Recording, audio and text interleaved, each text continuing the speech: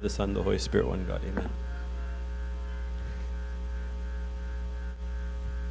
So, Mark asked me to speak about Saint Pope Kyrillos today, and I really don't know that I'm going to say much different than anybody else can say about him, because most of what we know about him actually is through his stories. You know, we have a biography, and so I'll mention just a few kind of points of the timeline of his life, and then what I wanted to do is just maybe look at some of his virtues, some of the qualities of him as a saint, apart from the miraculous things that we just focus on, to get a good sense of his personality, because that's what's really important, I think, in studying the lives of the saints, is that we enter into their spiritual life, how their own spiritual life transformed them, and how we see that transformation through their virtues.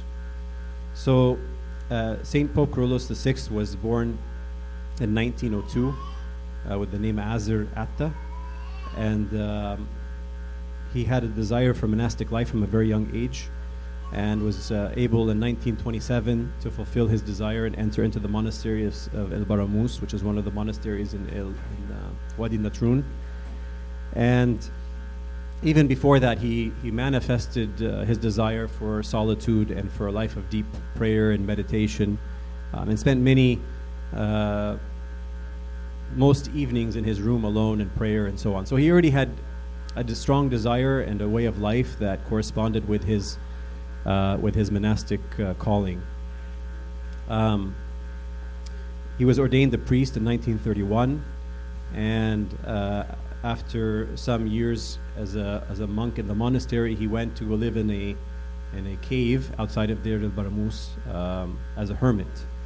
And after that, due to some circumstances that caused him to leave the monastery, he ended up living in an abandoned windmill, which is the famous Tahuna, in Old Cairo, where he lived for some years. And in between the time that he was in the windmill, he was called to go and do some renovations and to lead the monastery of Amba Samuil in Kalamun Mountain, in Upper Egypt near Minya. And then he went back to the windmill, and then eventually the government forced him to leave the windmill because of issues with war and safety.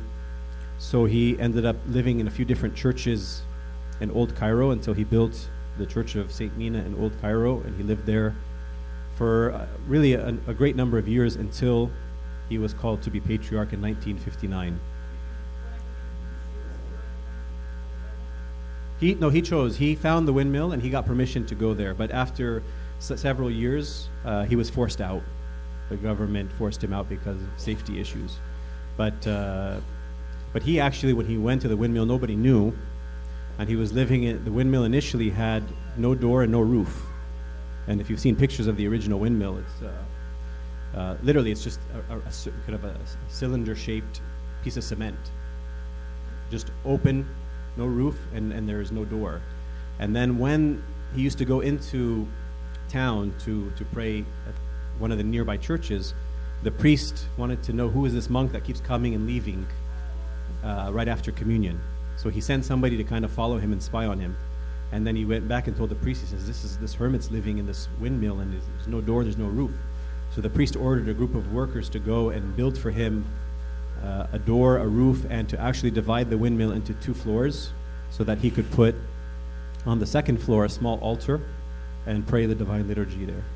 And what was a blessing for me during my 40 days is I was able to go and pray on that altar twice in the windmill. The windmill is still, now they've built almost a large monastic community around it, but the original windmill is still there. If you go to Egypt, you can visit it, and it's really amazing when you walk into it how small it is. And you have this really steep spiral staircase just to get to the second floor. On the second floor, you have enough space for maybe the priest, 1 deacon, and then maybe 3-4 people behind the priest to stand, and then the other people are just standing on the stairs or downstairs in the little reception area, which is where he slept and ate and did everything else. And he's tall and big. Yeah, he's taller than me by a lot, I think. And in 1959, he was, actually it's interesting, he received the fewest votes among the 3 candidates for the patriarch, which just shows you, of course, when God has a choice, it has nothing to do with popularity or anything like that. He received the fewest votes among the 3 candidates. And the rest, of course, is history for 1959 to 1971. So he reposed in March 9th, which is this Wednesday. So the fewest votes to make the final list up to the 3, and then after that it's an altar ballot. So the choice was God's choice by altar ballot, but before that, when they start with a list of like 12 to narrow it down to 3, it's by voting.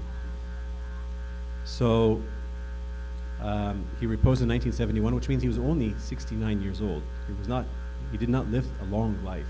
You know, when you think about what he accomplished and the number of stories we have about him, his patriarchal time was 12 years compared to Pope Shenouda, which was 40. You know, so in a very short period of time, so many stories. You know, and of course, what we have available in terms of stories are still a very small percentage.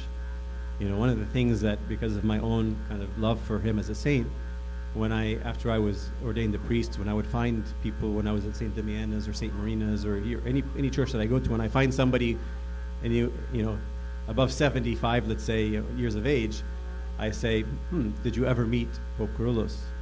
And then they say, oh, and then they start telling stories, or they at least have one encounter, which is some sort of a beautiful encounter, whether it was something miraculous or whether it was just something about his kindness and his love. And then I would ask them, did you record that story? And they would say, oh, no, I never recorded that story.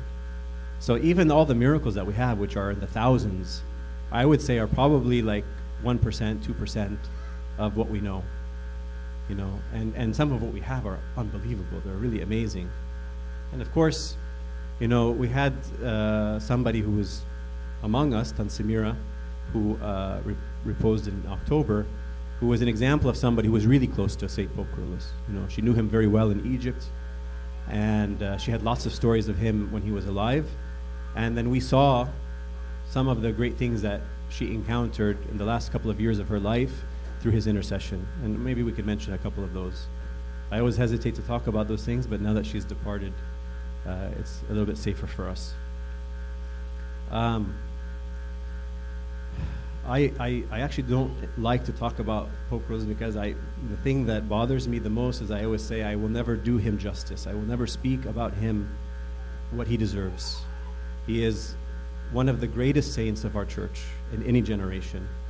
And not because of the miracles, but because the more you get to know him, the more you study his life, the more you are amazed at his simplicity combined with depth, with kindness, with generosity, with self-sacrifice, with patience, with just all of the virtues. You know, he manifested all of the virtues so beautifully. So we'll just tell some stories that kind of reflect on his virtues. He was very gentle, you know, even though a lot of people, they see his pictures and they say, oh, his picture scares me, you know, his picture, he looks so stern. But when you talk to people who knew him, like Tansimira, they say he was like a child.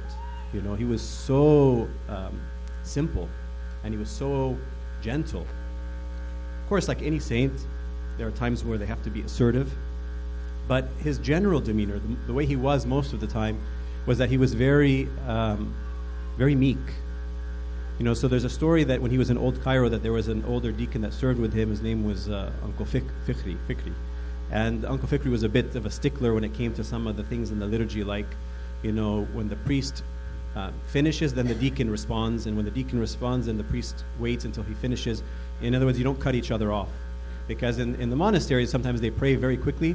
So by the time the deacon is saying, Kyrie, and the priest is already starting his next part. And before the priest finishes, the deacons are doing their, right? It's just to help keep the rhythm of the liturgy quick. So Uncle Fikri, he said, we're not going to have any of that. If you want me to be a deacon with you, this was when he was Abuna Mina, he told him, let's not cut each other off. So one time by accident, Abuna Mina, Pope Kyrillos, he started his part when Amma Fikri was still finishing. So, and Pope Kyrillos used to pray with his eyes closed, and oftentimes he used to weep in the liturgy. So then he finished his part, and there was no response. So he opened his eyes, he found Amma Fikri left. So where is he? He went outside. He was upset, right? Now, most, if you imagine priests, bishops, they would say, "What is this?" Like, well, yeah, مش مهم يعني اتفلت يعني, right? I mean, it's not something that you would expect a priest or a bishop to like tolerate very easily. Like somebody just walks out of the liturgy, right? But what did Pope Kyrillos do? He had one of the deacons come and stand with a candle in front of the altar, and he went outside to him, and he apologized, and he said, "Forgive me. Please come back and pray with me," you know. And Amma Fikri was, he said, "Okay, but we had an agreement. Be careful, right?" So look at the boldness of somebody who is, a lay person and dealing with him as a saint, and he tolerated it with meekness and with gentleness, right? I heard this story from one of the priests that I met in Vancouver about a young man who went to the monastery on Good Friday, who was a friend of another person, and the friend that came, one of the friends was not used to being at church, was not really a church person. So somehow his friend suggested, let's go to Holy Week, let's go, Great Friday at St. Mina's Monastery, thinking it'll be like a blessing, but not realizing that Good Friday at a monastery is tough. It's tougher than the churches because they spend. So apparently, he's not. This person was not used to fasting and long services on Good Friday, which they don't eat until after 7 p.m., 8 p.m. So when they went, the guy was overwhelmed by the long services and everything. So he kind of went out and went to the kitchen, and he found where they were cooking all the food, in these big hallas, these big pots. And so he kind of looked around, didn't see anybody, so he just started eating, right? He was hungry, kushri, food, whatever. And then all of a sudden, he hears somebody behind him. He turns around and it's Pope Kyrillos, right? On Good Friday, and he's eating before the rest of the monks are supposed to be eating. So Pope Kyrillos looks at him with total kindness and total gentleness, and he says to him, "My son, we're monks. We're used to fasting. We're used to the long hours. What brings you on to the monastery on a day like this? Sit down, sit down, sit down." And he made him sit down with his plate of food, and he told them, "Wait, I'll be right back." So all of a sudden, Pope Kyrillos leaves, and he comes back with a plate of fruit. And he puts the plate of fruit in front of this young man, and he starts to peel the orange for him. And he says to him, "Eat, my son, eat." Right? Now again, look at the demeanor versus what we might expect from somebody who is breaking the fast, or somebody who's going against the rules of some establishment or whatever it might be. There's another story of a church that went on a trip to the monastery, or not to the monastery, the Pope was visiting one of the cathedrals. I don't know if it was in Cairo or in Alexandria. And so many of the churches were taking buses to go and greet the Pope at the cathedral. And an older lady that went with her church, when they got to the church, she was too weak to leave the bus. And she saw the crowds, and she saw there's no way I'm going to be able to stand for hours to greet him. It's going to be hours just to wait in line, just to take his blessing, and she's sick and weak. So she said, "I'm sorry, I have to stay on the bus." So they tried to encourage her, "No, come, you came all the way here, take the blessing of His Holiness." She said, "I can't, I don't have the strength." So she stayed on the bus. Now this is one church out of maybe 7, 8 other churches. Hundreds, maybe thousands of people are crowding around the Pope. And then one of the servants from that church, when he went to go greet the Pope tells him, "Go and tell," and he names the lady, "to come and that I have a seat for her next to me." Right? So, his heart had such compassion that out of all of these people, his mind and his heart went to the lady sitting alone on the bus, And, how does one have such a heart of kindness, in the midst of, thousands of people coming to take your blessing? He was not, again, I'm just trying to give you a sense of how his meekness and his kindness. One time on Epiphany in 1966 in St. Mark Cathedral, they were doing some renovations, and so there was no glass on the windows. Epiphany, it's winter, right? And so people think that the Pope, because he was a man of prayer, he wants to pray for 6 hours or 7 hours. But actually, during the liturgy, he kept reprimanding the deacons to go faster in the liturgy. And then they were wondering, why is the Pope in such a rush, at a feast? And he's the man of prayer, right? He's the one who prays every day. And then afterward, he told them, he says, don't you see that the people are cold? Don't you see that there's no windows? Don't you see that they're, think about the people, And so his thoughts were on the people and the situation, of their well-being.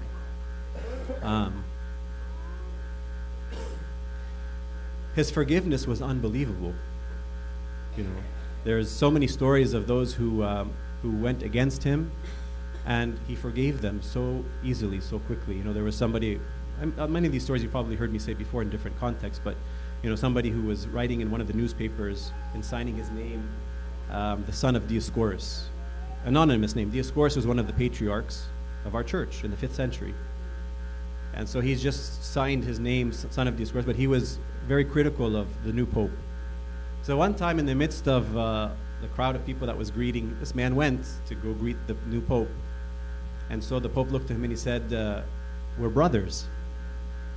He said to him, Satan, how is that? I'm not aware that we're related in any way. He says, yes, you're the son of Dioscorus and so am I. Because you're the son of a patriarch and we're all sons of Dioscorus, So he said to him, forgive me, Sayyidina, I didn't mean anything by it. And immediately the Pope said, there's no problem. He hugged him, he embraced him, it was over. All of these examples, it's interesting that they all became later like his most devoted disciples, these ones who were critical of him in the beginning. There was another story of 12 priests in Cairo. Now imagine the patriarch is the bishop of Cairo and Alexandria. And in those days, we're not talking about hundreds of priests. We're talking about less than that by a lot. So his diocese, like Embasrabian's diocese, we have 60 priests now. So the Pope's diocese is Cairo and Alexandria. So 12 of his own priests, that's like 12 of us in Los Angeles, writing against Embasrabian. Like imagine like what that would, in public, So they were distributing these pamphlets in the churches criticizing the Pope, right? Now, why were all these people criticizing the Pope in the beginning? Because he was a bit unusual from what they expected, right? He was a monk. He's praying every day. 3 a.m, he's in the church by himself doing tasbihah, the divine liturgy. Every night he's doing ashaya. That's not what they wanted from a Pope.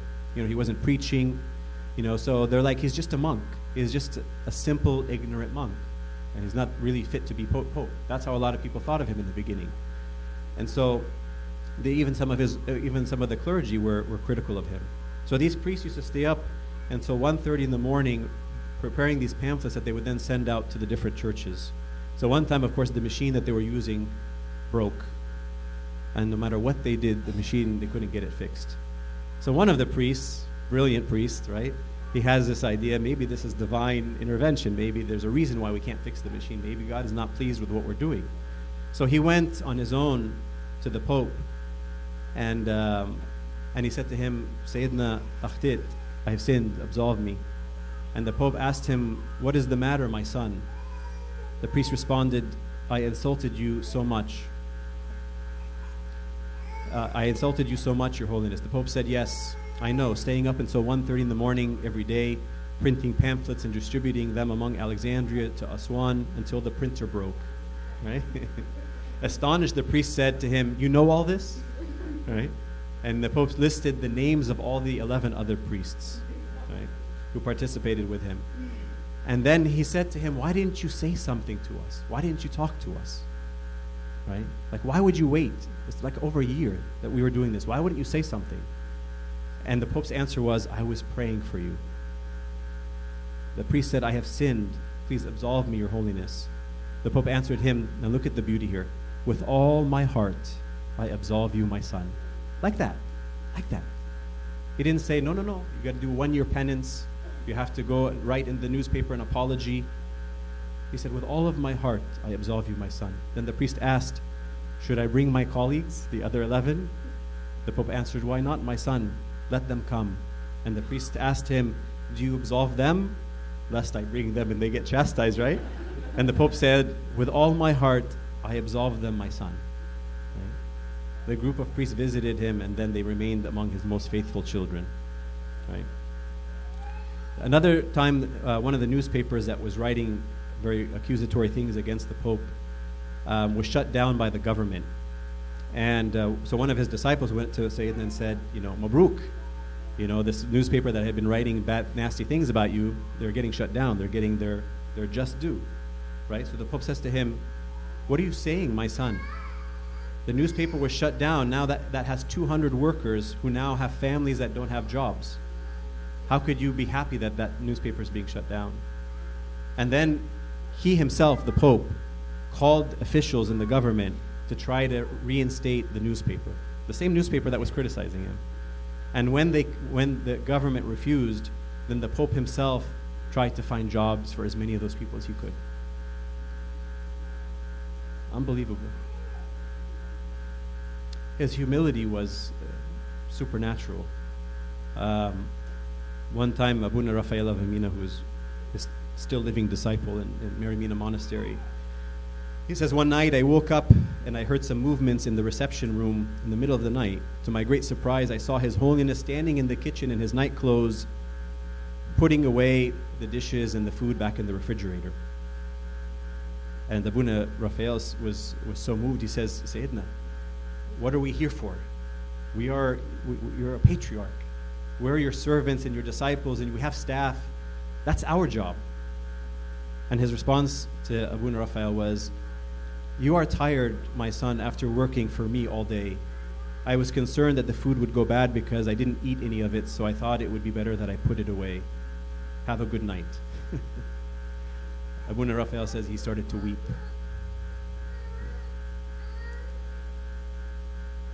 Another time, the Pope was visiting the area called Kafr Sheikh, and the streets were filled with people. They had prepared for him a huge banquet, right? As you would expect, of course, a patriarch visiting a city for the first time. They prepared for him a huge banquet with lots of food and so on. And among the people, the crowds of people that were running up to the Pope to take his blessing, the Pope turned to one of the very simple poor men and said to him, it seems to me that you sell falafel. So the man was amazed, like how could he know that I sell falafel on the street corner? So the man said, yes, Your Holiness, it's true, I do sell falafel. So the Pope said to him, I would very much like to eat from your falafel. So the man ran, so excited, to go and bring some of his falafel for the patriarch. Of course, the people, the officials and the clergy were critical. There's like, Your Holiness, they have a reception for you with tables. And he says, I want to make him happy. I want him to be happy. Let him be happy. Another time, a lady brought the Pope in the cathedral 2 hard-boiled eggs. So he looked at them and he said, are they boiled well so they don't break in my faragay and make a mess? She said, no, Your Holiness, they're boiled well. So he put them in his pocket and he went to Abuna Raphael. He says, Abuna Raphael, look, we have dinner tonight. And he was serious. He was happy. He was excited. He says, look, God sent us dinner. The Pope is excited because a lady brought him 2 hard-boiled eggs. Though he could have whatever he wants. But he was joyful to take it from the purity of heart of this woman who made it an offering of love. Right? When Abuna Raphael was first brought into the patriarchate, he was brought in as a disciple. So they would become the farashin, those who were the workers, the staff, and then he had his disciple, like Abuna Raphael. So when Abuna Raphael came into the patriarchate and somebody was commenting about the disciple of the Pope turned to all of them and he said, no, akhwat, brothers. The workers and my disciple are brothers. We don't say one is a worker and one is a disciple. You are brothers. Treat each other like brothers. There's nobody higher than the other.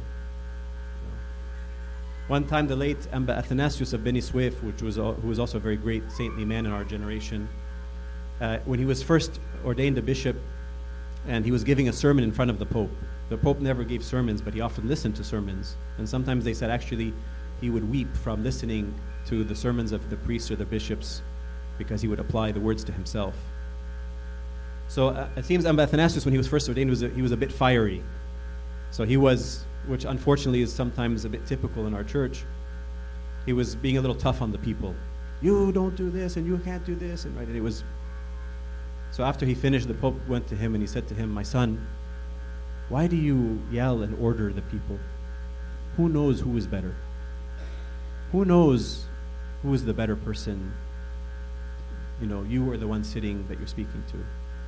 Right? So he had this sense of poverty, the sense that not just because we're patriarchs, bishops, priests, but God is the only one who knows, right? Who are the true followers, who are the true believers. And so be careful, you know, he's telling him, don't put yourself above the people.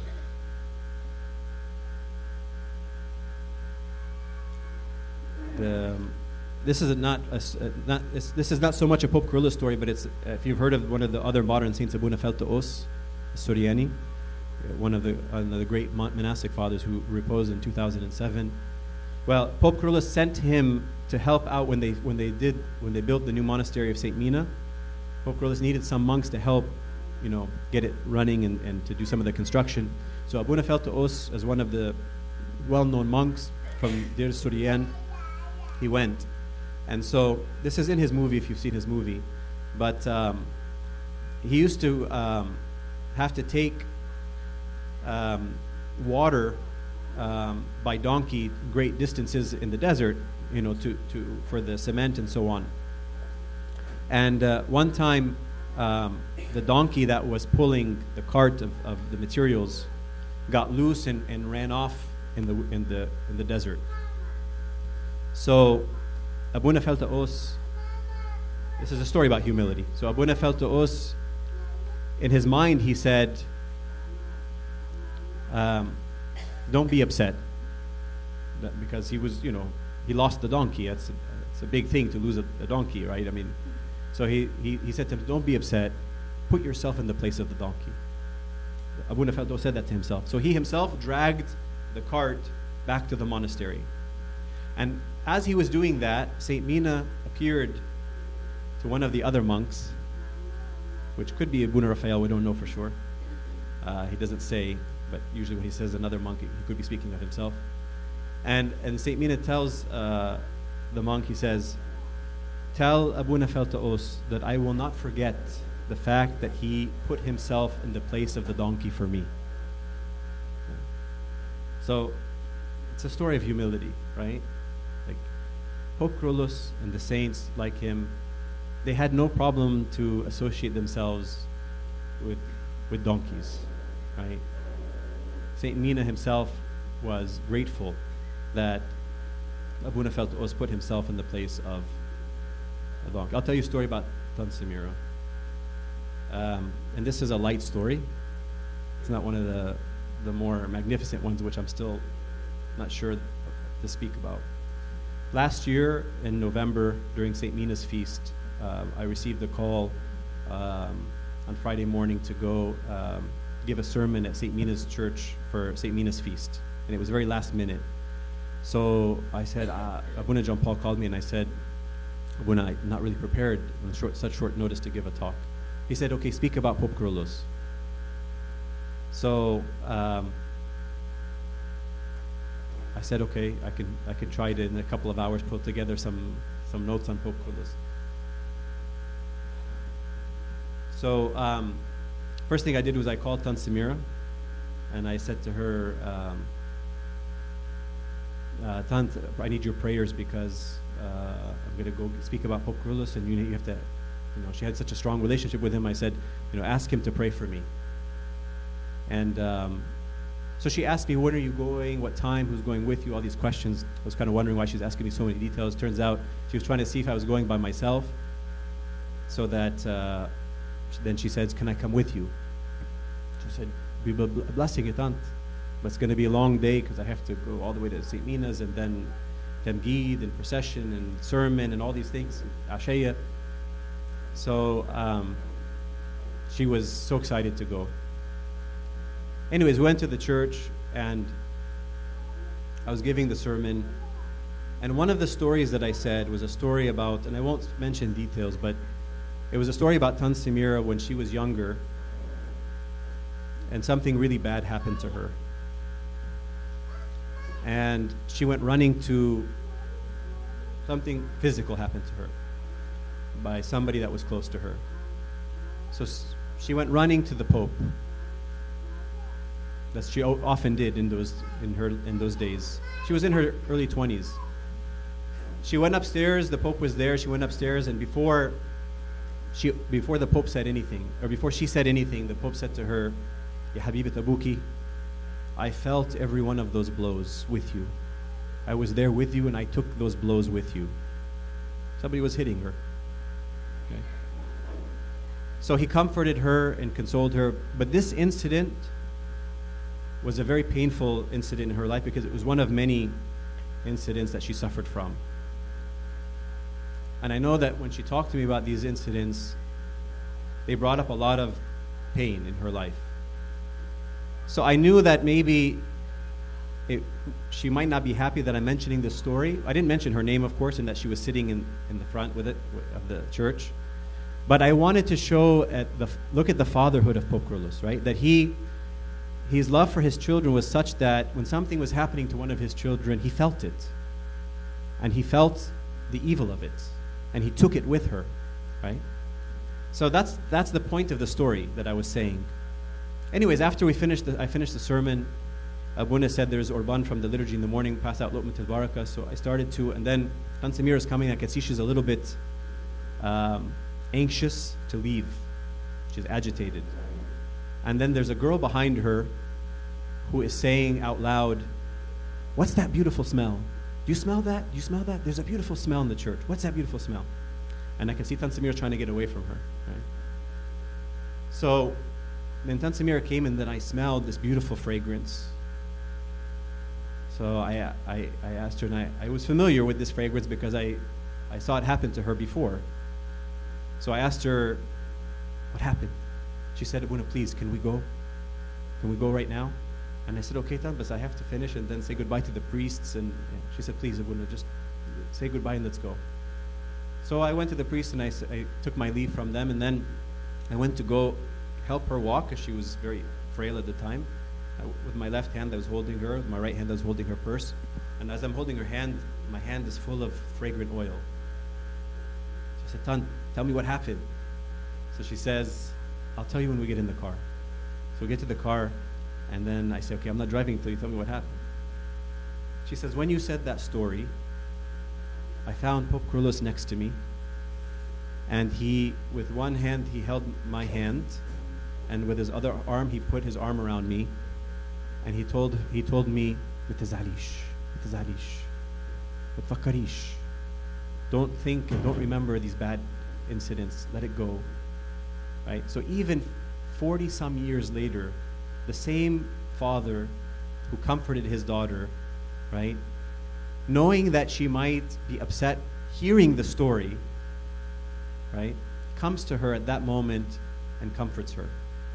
And the smell was that anytime he touched her, right, usually it left the mark through oil or the fragrance. And this is something that many of us, we witnessed many times here at St. Paul's, right? And I am a witness to it, and many people who here are witnesses to it, that we saw with our own eyes and with our own senses that many times when Tan Samira was here and she was very sick, she would be visited by Pope Kyrillos, who would put his cross on her or bless her, and we would find the oil coming from her head, and many other stories. But I don't want to talk about just the miraculous part. I want to show you, again, the fatherhood, the kindness, right? I'll tell it. I know we're late, and I have so many pages of stories, but this is another beautiful story from somebody who was very close to the Pope. His name is Dr. Hanna Yusuf Hanna. I'm just going to read it because it's so beautiful. He says, "The 22nd of June is one of St. Mina's feasts, and I have always celebrated that festival. In 1967, I was arrested and put in a detention center. I did not know what would happen to me in such a place where there was torture beyond imagination, and no one could endure it except those whom God wanted to stay alive. For 11 days in that center, I never stopped calling out, Saint Mina, I am innocent, I am innocent. I was really troubled and wondered why Saint Mina was so slow to save me. On the 21st of June, I said, when I was in America and your feast day comes, I used to fly all the way back to Egypt and go to your monastery. And now I am here, not far from the monastery, and yet I cannot take part in the festivities. What happened? Have you changed? Why have you left me? The following day, which was the 22nd of June, I was released from the center, so on that feast day. I was the only one released on that day because St. Mina wanted me to go to the monastery and celebrate the feast as I always did. The next day, I went with Bishop Samuel, the late Bishop Samuel, to see Pope Kyrillos. I was a nervous wreck, unable to walk, and the marks of torture were evident on me. My head was shaved, and my back was mutilated from the torture. When we went before Pope Kyrillos, he said to me, "Are you angry with St. Mina?" "No, Your Holiness," I answered. He added, "St. Mina said not to be upset with him. He came and asked me to tell you not to be upset with him. He said that you called him many, many times, but because there were too many sons in Sinai who wanted his help, he had to save them. However, he kept your bones unbroken and saved your life." I said to Pope Kyrillos, "How do you like this?" And then I showed him, he uncovered his back, where he showed Pope Kyrillos all the scars and the mutilation from the torture. So he says to him, "How do you like this?" It was so painful a scene, he says, that His Holiness began to weep. So the Pope started crying when he saw Dr. Hanna Yusuf's back. And he was weeping so much that the tears were wetting his beard. He then took oil from the lamp in front of St. Mina's icon and he began to rub my back. He prayed, but I couldn't understand his words because he was crying. I could hear him crying as he was standing behind me. He kept on doing that for half an hour. Then he said, "Here you are. St. Mina has kept his promise. Look in the mirror." He says, "I was stunned to see that the flesh which had fallen off my back had come back and filled even the crevices, and all the scratches were gone." Unbelievable. Do we stop?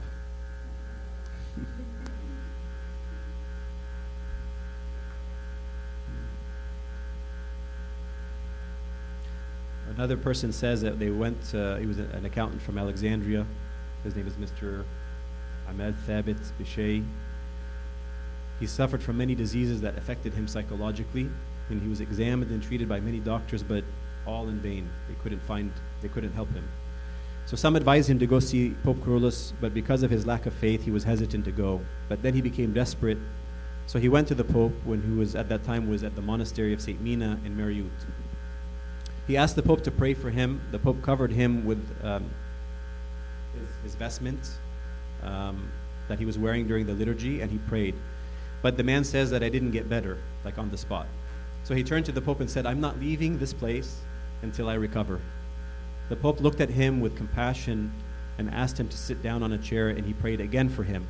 His Holiness then whispered in his ears, "Here is St. Mina. He came especially for you." Mr. Ahmed says, I immediately felt as if electricity was going through all my body, which became very light. When the Pope finished praying, I felt that every sickness had left me. So I shouted, "I recovered, Your Holiness, I recovered." So look at the power of faith there.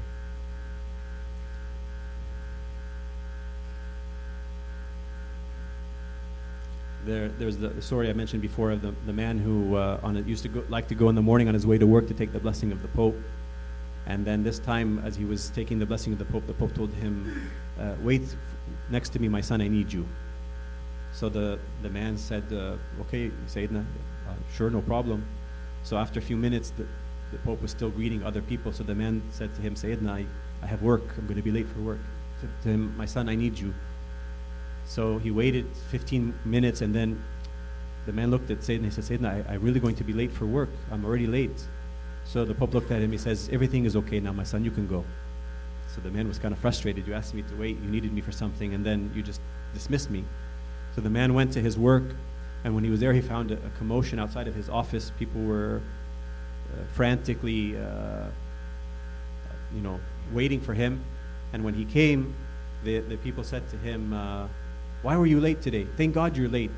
The part of the ceiling above your desk collapsed right onto your desk, where you would have been sitting if you had been on time, as you always were on time.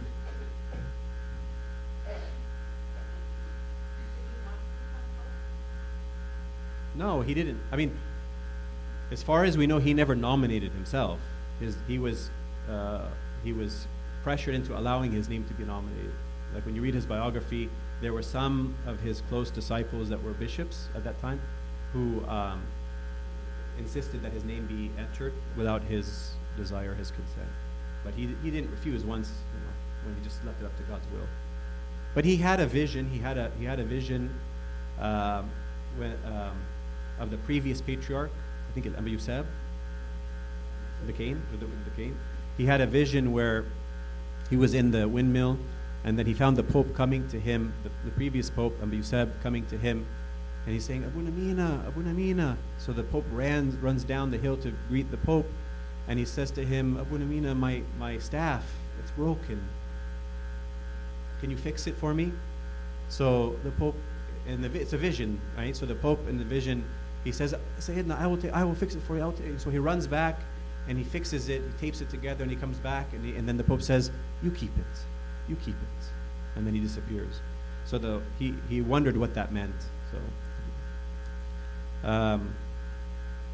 So there was an interesting story. One of the priests, his name is Father Tadeusz Gorgi, he says that he was one of the secretaries in the patriarchate, and they were trying to raise the level of the patriarch, and to establish a kind of sense that the patriarchate is this dignified place.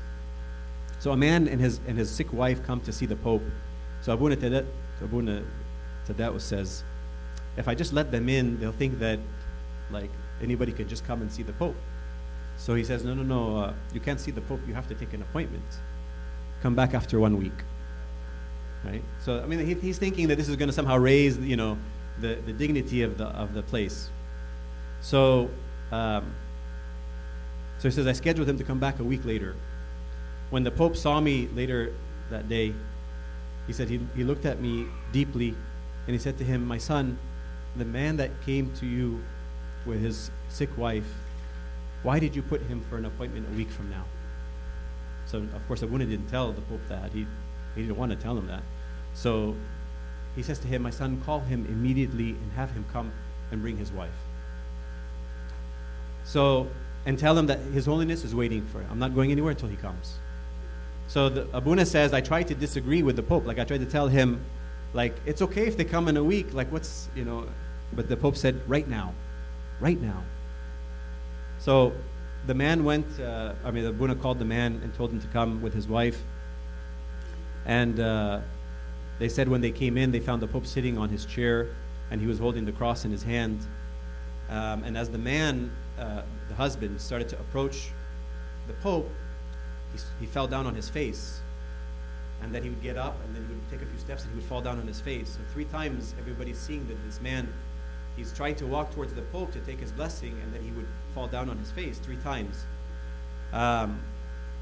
So when he finally reached the Pope, the man was about to say something to His Holiness, and the Pope said, my son, do not say anything.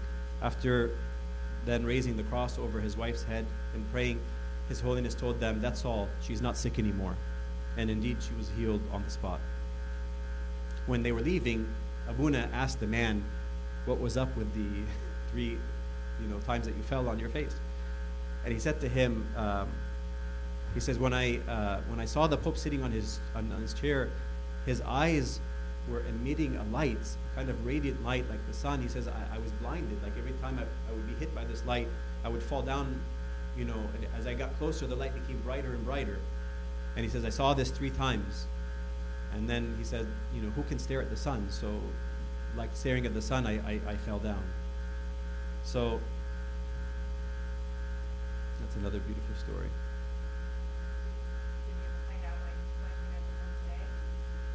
Well, out of his love. I mean, it was his love. He says, why somebody's coming with his wife is sick, and you're making him come back a week from now? Yeah. No, it was because of his love for his people.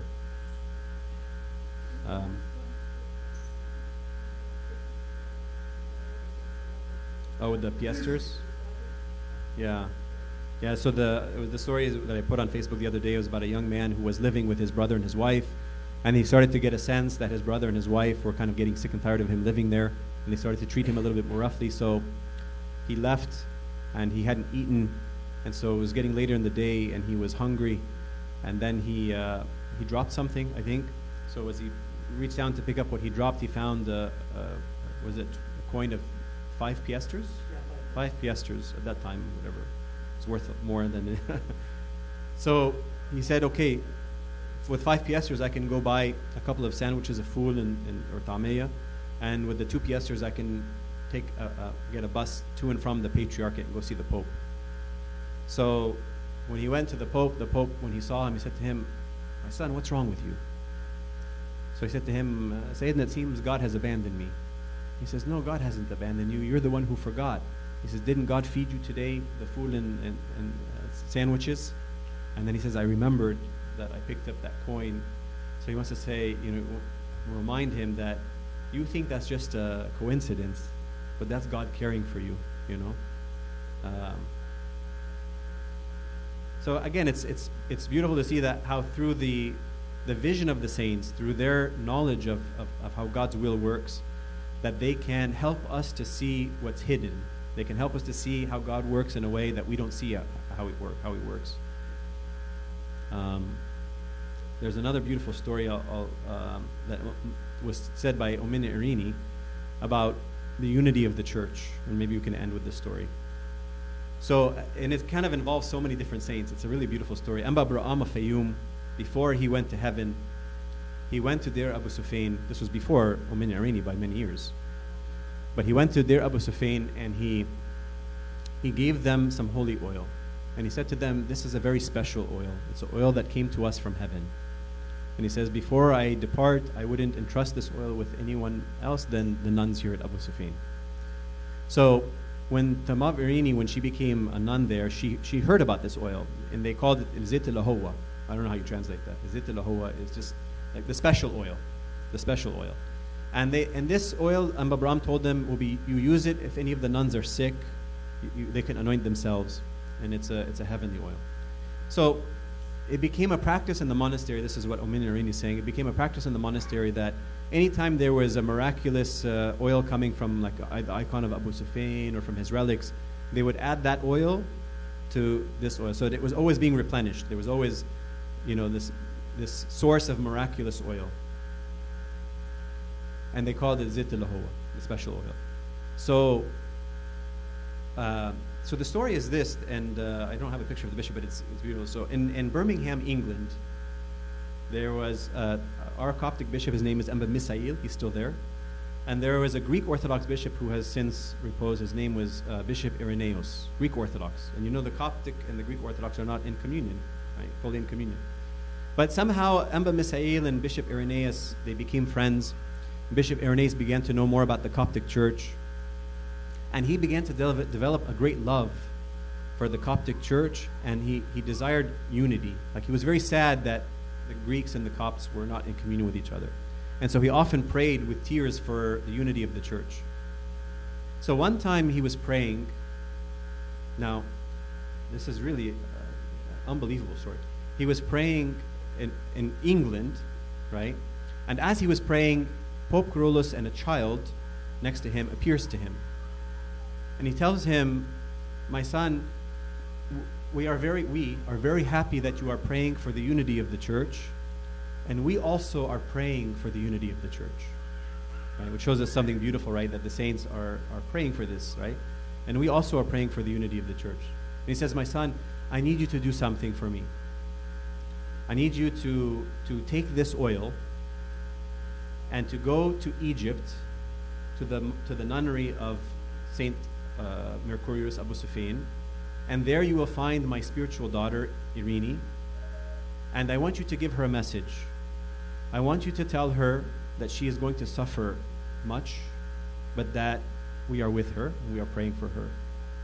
And I want you to give her this oil, and she will know what to do with it," right? To add to the Zit al-Lahowa. And then so Bishop Irenaeus asked him, "Who is the child?" He says, "That's the martyr, the great child martyr, Saint Abanub." Why he appeared with him, we don't know. But the two of them appear. So in fact, then Bishop Irenaeus told Amba Misail about this vision. And so Amba Misail took him, and they went to Egypt, and in front of many other bishops and priests who were witnesses, he went and visited Tamav Irini and gave her the oil and told her the story. It was interesting, is like a year ago, I got a call from Abuna Musa al-Gohari from Boston, who somehow is related in the story. I don't know exactly how, but he had heard that I had posted the story on Facebook or something, so he wanted to ask me, like, where. So I said, when it's from one of the books of Tamav Irini, and I don't have any inside knowledge of it. It's just from one of the books. So he said, I'm looking for pictures or more information about the bishop because I didn't know his name. So I said, no, I have his name, and I sent him pictures of the bishop. You can find it online. His name was Bishop Irenaeus of Birmingham. So Abuna Musa said, yes, I know this story, and it's something that is, was one of the beautiful stories in the history of the church and the modern history of the church. So it's just a beautiful thing to show that not only is Pope Kyrillos still performing so many miracles for people, but it's his personality. And this is what we hear from many of the saints. They say the saints, the people, when we die, when we repose, we still maintain our personality, right? We still, like, the character is still the same character, right? So Pope Kyrillos, who was kind and humble and gentle and caring and all of these things, is still showing himself that way. He's still manifesting himself. The miracles are numerous. I mean, there's thousands of them in so many different books. But when you read the miracles, go beyond the supernatural to the virtue. That's what we want, right? We want to absorb from him his life of sacrifice and kindness and gentleness and prayer, his love for the liturgy, his love for the church, his love for the saints. The miracles help us to see those aspects, and that's the great gift for us. Because we can't maybe imitate him in his miracles, but we can imitate him. We can follow him in his virtues. So I think I'll stop there because I think we went. Yes, sure.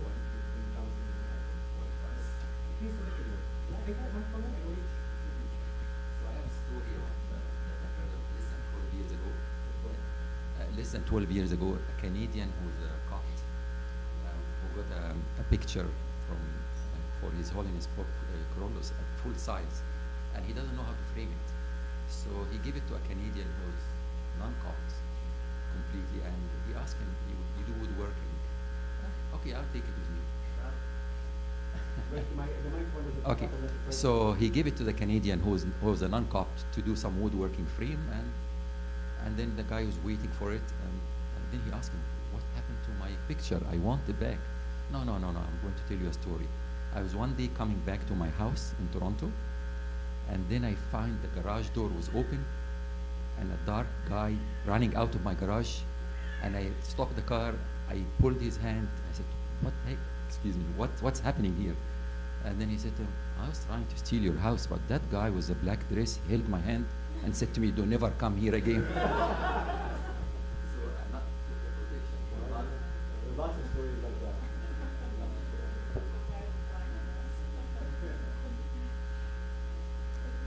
Yeah. I'll tell one more story with Tan Samira.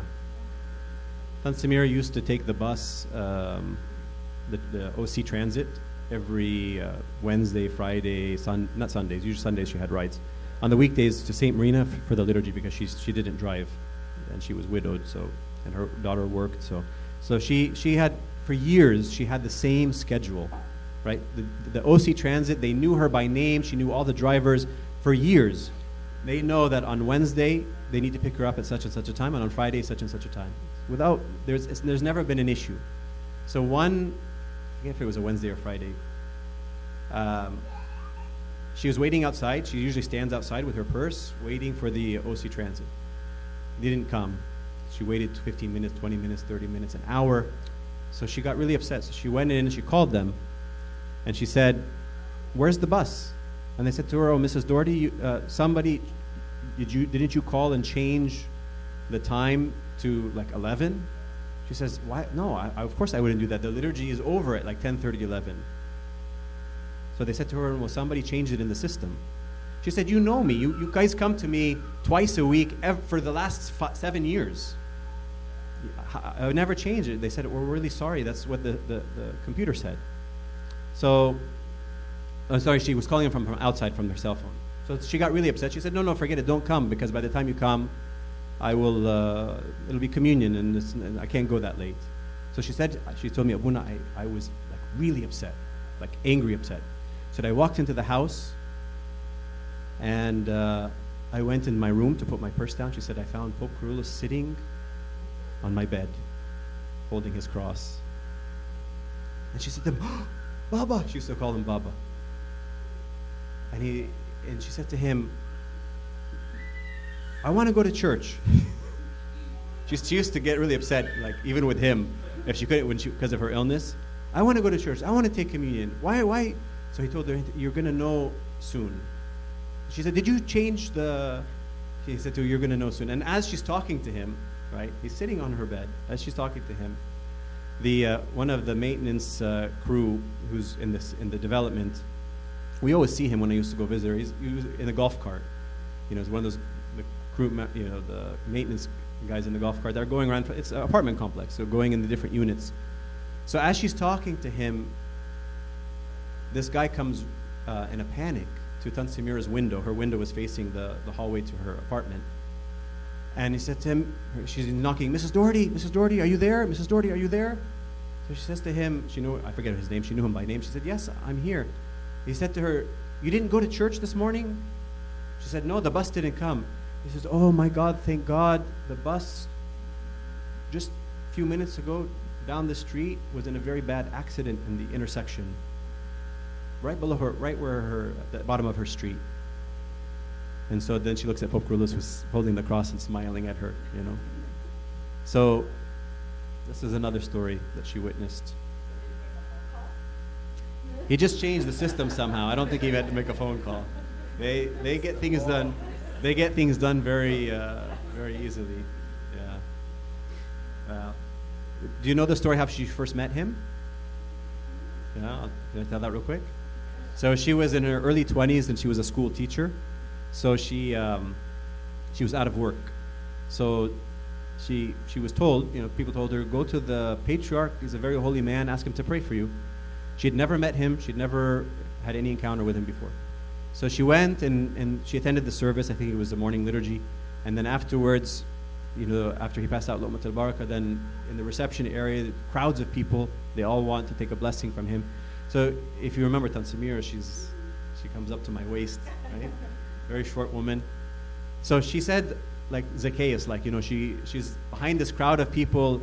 She can't even get close to him. She can't even see him. So she thought to herself, maybe it's not really worth it. And right as she's kind of thinking that in her mind, she says she finds the crowd of people, half of them moving over to the right and half moving to the left. And then until all of a sudden she finds like a straight line between her and the Pope is doing this. Like that. So then the Pope says to her, Ta'ali Habib Tabuki. So the lady next to Tansimira thought he was talking to her. So she's like, Ana Sayyidna? La la mish inti. Ta'ali inti ya batta. Ta'ali inti ya batta. Batta means duckling. In other words, not you, the short one, right? So he says, Ta'ali inti ya batta. So she said she was like, her heart was pounding. She was very nervous. So she went to him. And then he said he left everybody. He took me by the hand. And she said he had a strong grip. And with his stick, he had a very strong walk. So she said he grabbed me by the hand and he walked off to like a sitting area. And then he said, told her to sit next to him. And then he told her, Habib Tabuki, Bukra, tomorrow you're going to have a very important phone call. Make sure you're home to answer the phone. So she says, Tab Sayyidina, let me speak. He says, I know everything. Tomorrow, make sure you're home and you answer the phone. You have an important phone call coming. So this is her first encounter. She's a bit frustrated. She's like, oh, let me say something. Let me tell you why I'm coming. Don't just send me off saying you're going to pray for me, So anyway, she went home, and then the next day she gets a phone call from a school that she never applied to. Right? So they tell her, we have a class that we would love for you to come and take a look at, and if you're happy with it, we'd like for you to start. So she gathered her resume and portfolio and all this stuff, and she went to the school wondering, like, why did they call her? And then, they're trying to sell her on this position. So she says to them, okay, well, I brought you my file, and the principal says, well, we have everything. She says, what do you mean you have everything? He says, don't you have like somebody who's like a general in your family? Came by yesterday and he brought us your file.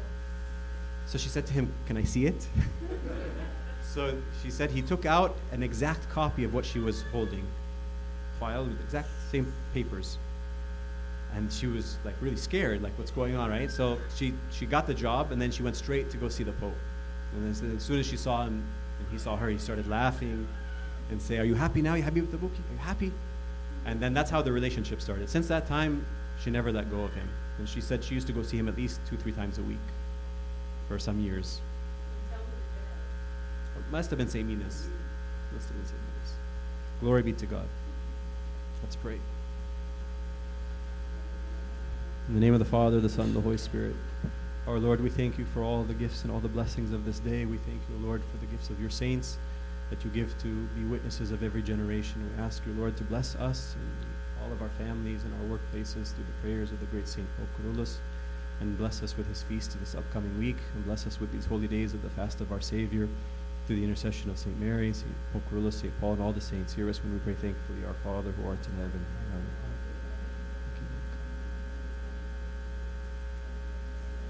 Daily bread, forgive us our trespasses, as we forgive. And lead us not into temptation. Go in peace. The peace of the Lord be with you all. I have more Urban if you